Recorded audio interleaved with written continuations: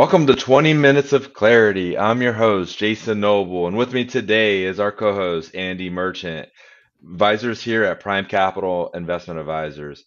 This is your go to podcast for financial insights and advice.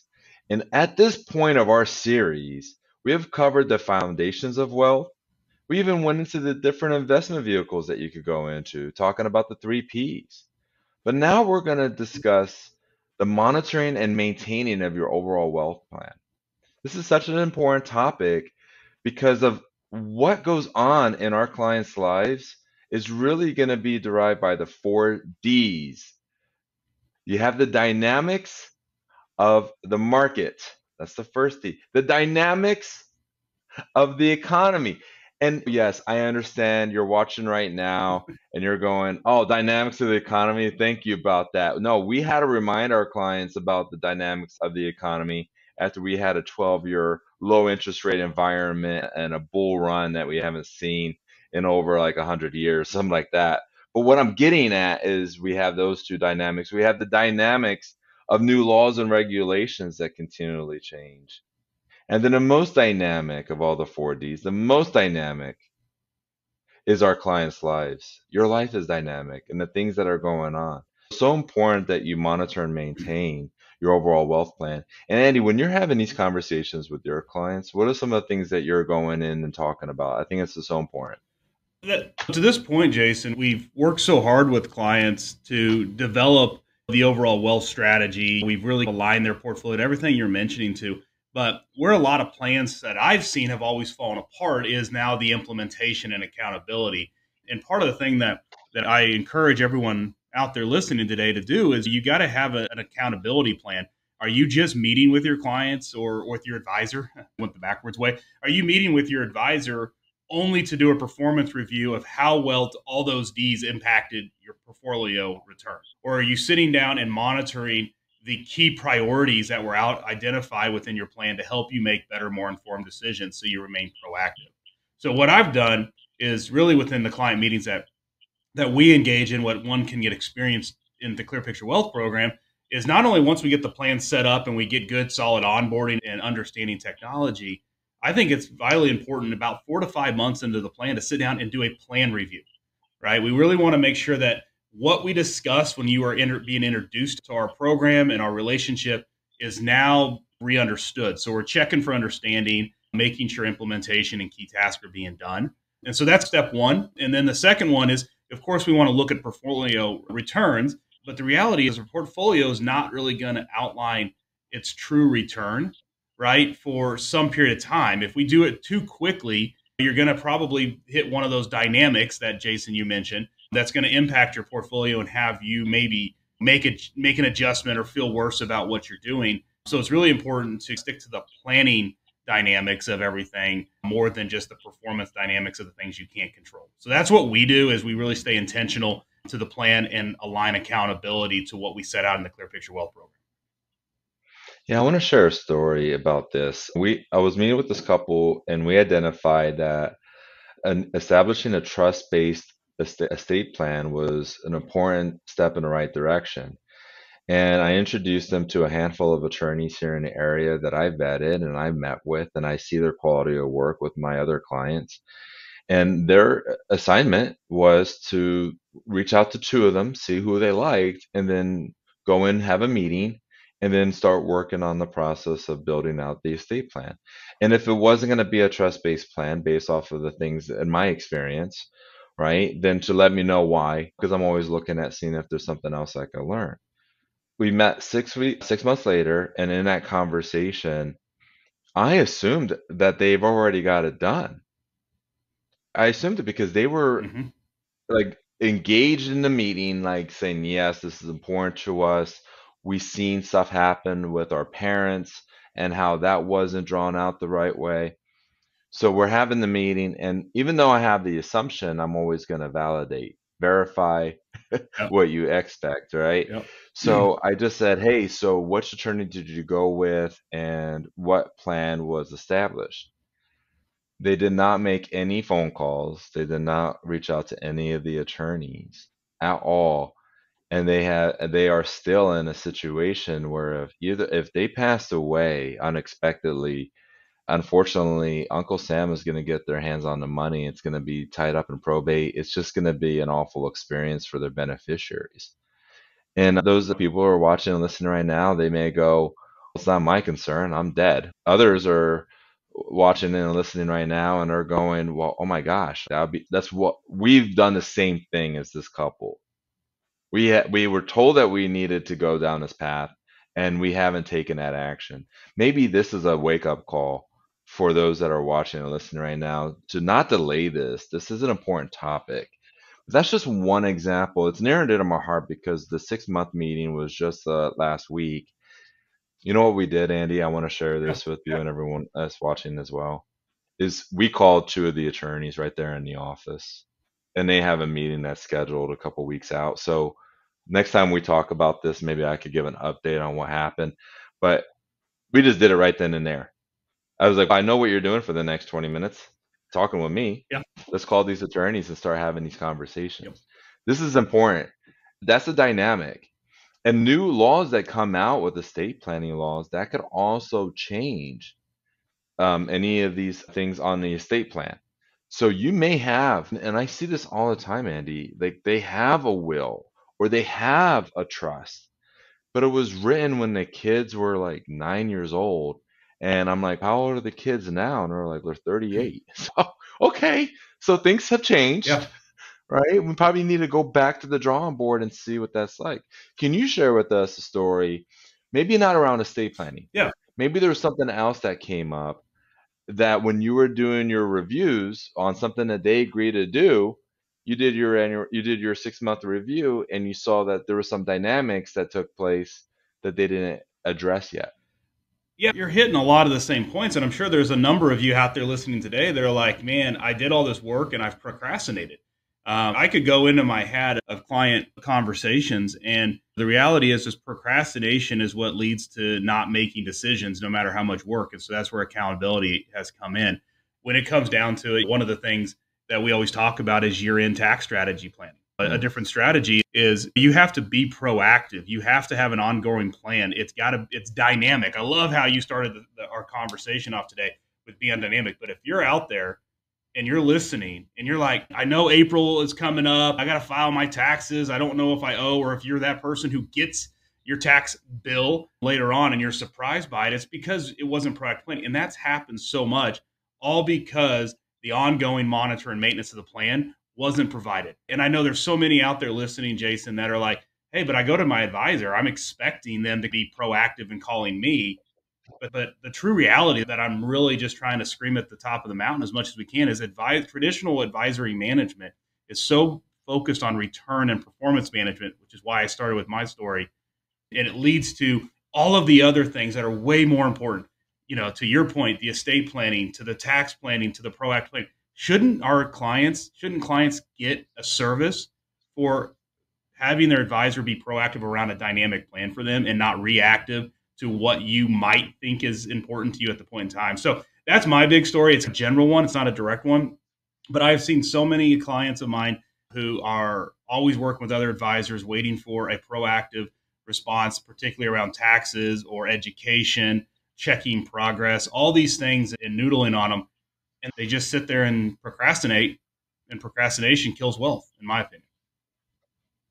Yeah, I also think there could be the fear of the unknown. Yeah. And in today's podcast, we're not going to solve why people procrastinate, but I feel like there is that fear that is involved. Going into tax planning, I've seen this with some of my business owners that what they are doing is at first they just create an LLC and it's a pass-through entity. And then as their income grows, as the business grows, there's that proactive conversation that needs to take place through then we start looking at doing an LLC subchapter S. What kind of benefit packages should we start creating within the company that will help the employees and attract new employees, but then also help out with taxes from the business owner's perspective? Yep.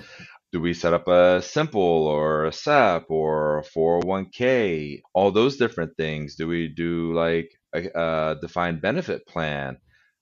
that we could do for some of the higher earners? What about buy-sell agreements and key person insurance? It sounds like there's just things progress as these business owners progress in their business, but they're doing what they're supposed to be doing, was putting their head down and focusing on their business. And then they just do their taxes every year. And the accountants, there's some, I'm not going to say all, right? There's an accountant that's watching right now. Hey, I don't do that. I'm not talking to you. I'm talking about, you know who I'm talking about, right? It's like I'm bringing it up to the client going, hey, I think we need to restructure this, and this will save you some taxes and put more money in your pocket that you could then reallocate into other goals that you have. And then that's just an example of monitoring and maintaining. Yep. And those that are watching right now, they're like, can you go into more maybe. We got a compliance department that's kind of, you got not one all size fits all, and I get that. But then I see that with business owners. But Andy, like you're really well experienced with working with a corporate executive who's getting like restricted stock units that's going to vest 3 years out. And that could be a big tax burden that comes into play. ISOs as well. These are things that are coming in that's going to really impact the tax impact of our clients. Is there things that you talk about with knowing what's going on today, but also forecasting what's happening later with these things that are coming due based in their contract? Are there things that you do today to be proactive going into that monitoring and maintaining of that wealth plan that we're discussing? Yeah, forecasting is important, right? Forecasting, you got to, right, Jason? We got to. Our clients have to start taking. And I'm going to be a little direct here. There's got to be some accountability on their own. We can give all the direction and the guidance in the world, but if you don't implement and be accountable for your own steps, your own actions, then it's going to make it very difficult for the success of the plan we outline. And some of the things when you're talking about a specific scenario for maybe more of a high earning professional that has some unique benefits, those benefits are future days. So why I said forecasting is if you don't have a plan that forecasts that and you have other investments coming due or income decisions or tax deferral, how are you supposed to know when and if you could have, should have, or would have made a decision that would have reduced those tax burdens? So that's the intentional partnership. What I want to align it to, and if you're listening, guys out there and ladies and the whole group that is following us today, look at the efficiencies of what a family office does. And a family office has all the direction, guidance, and resources available. That's no different than what, Jason, we're trying to provide, right, to everybody. The direction, the guidance, the resources are here, but it always falls down to accountability. So that's the number one thing that I'm stressing out there is accountability to your plan is going to limit or lead to greater success than just relying on someone else to be accountable for your own benefit. I think it's such an important message that we have to start to change the mindset of accountability and partnership. And I know that's where we have the Clear Picture Wealth Program. It's a design to be accountable. It has measurables in place so that way we can both be aligned on the same page. We can identify where there's opportunities and things to prioritize. We can put out clear expectations and strategies for our clients to say, this is what we need to accomplish and this is what we need to accomplish by. And this is who's going to be responsible for accomplishing those. And then we do, going back, the mid-year checkpoint. We're just saying, how are you doing on your homework? Here's how we're doing on our homework. All in an effort to move efficiency and simplifying the client's wealth planning. A little rambly, but I think it's so important right now on monitor and maintaining is accountability and implementation with the core focus of let's avoid the would have, could have, and should have scenarios. Yeah, and I want to bring to light that in the Clear Picture Wealth Program, we categorize 5 major areas of everyone's financial life, and we then score them between 1 through 10. 10 means let's monitor and maintain. Those that live in the Charleston area, you got to paint your house every few years because of the salt in the air. We all know that. You got to monitor and maintain it. If you don't know that, we'll get to work, okay? But what I was kind on is you got to monitor and maintain. Now, let's say you score a 5 on something. Okay, you could go, okay, that's a bad score. No, what it means is we got to put attention and focus on whatever that is, what's causing that score to be a 5, and look at what we can control, what we can influence, and make an informed decision on what to do next about it and to move that score. And I'm really excited, like when we do those annual reviews and we have the 2023 clear picture Yep. scores, and then we have the 2024, right? And then we do the 2025. They could see year over year where their scores have moved. And if anything has moved down, well, look at the dynamics of their life, dynamics of the market or the economy, right? We could point it to the four different dynamics. But it's having that conversation and that transparency. You don't have to have an economics degree to understand scores moving in the right direction is great, right? Score pulls back a little bit, not necessarily bad. It's just, do we need to make a course correction or adjustment? Yep. And that is another way that we do monitor and maintain wealth plans for our clients. And that's how we catch, key word there, catch anything that did change Yep. that wasn't communicated to us throughout the course of the year. Yep. Because every client wants to have an accurate score. Everyone does. Yep. And every advisor that's in the Clear Picture Wealth program wants the scores to be entirely accurate. If there is one data point that's off, it's great to see the engagement and like leaning forward into the meeting going, well, okay, we did get that trust done. However, we didn't send it to you yet. Awesome. Go ahead and send it to me, and I'll mark this a yes. That'll move your score from a 7.5 to an 8.8. Congratulations. You're above an 8. Wonderful work in the right direction. Then they were like, well, okay, then send me the new report once you get that uploaded to the new score. I want to have my scores updated. Absolutely. Once you send it, we'll update the score and send it out to you. Now, if you're not having these kind of conversations with your financial advisor and you're going, why not? This is where I want you to take some action. Go to clearpicturefinancial.com, check out other videos. You can go down to the bottom and you click on contact us, fill out your information. One of our specialists will reach out to schedule the next conversation. Andy, as we wrap up our conversation today, I want to take some time so that you could discuss any final thoughts on the importance of monitoring and maintaining your wealth plan. It's a simple phrase, don't procrastinate. Jason, we've outlined how to do it. Sometimes our business, when it comes to your wealth, it's a hard business to relate to, especially with the importance, because sometimes the results are so far down in the future, right? So remember, these things take time. Don't procrastinate. It's no different than going to the gym and hiring your personal trainer who sets you home and has a nutrition plan and everything else. It's going to take time to see the results. It's not about immediate gratification, but if you don't act and you procrastinate, you'll continue to be in your bad habits and you won't be able to make well-informed decisions. And then you get to a point, it just might be we talk a lot, Jason. It gets hard that clients come to us and say, I'm ready to retire. I say, great, let's start the planning. When do you want to retire? They said, I did it yesterday. Don't be that person. Don't be that person. I wish I would have had a will or I could have had a plan. Don't procrastinate. And we're excited to the opportunity to have the conversation.